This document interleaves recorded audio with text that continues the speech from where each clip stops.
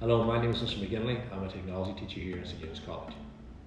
Graphics is a form of communication, just like reading, listening, writing, and a lot of people like to clarify it as the universal language because everybody can understand it. What do you do in an everyday classroom? You come in with your drawing equipment, you set up your A3 sheet and your T-square and begin your drawings. Some of the stuff that you may draw will be logos, symbols, signs. Some of the skills that you will learn in that class will be improving your neatness, your accuracy, problem solving and creative thinking.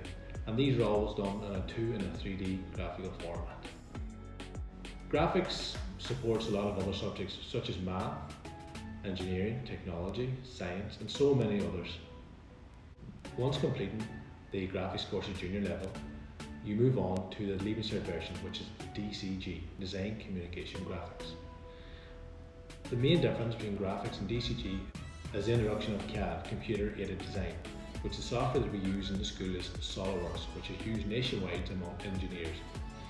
Projects used in the past have been drones, sat-navs, torches, computer mice. Along with that, they must complete a portfolio. The portfolio must be A3 and include research into their project, design, concepts and numerous other tasks to fulfill the portfolio requirements.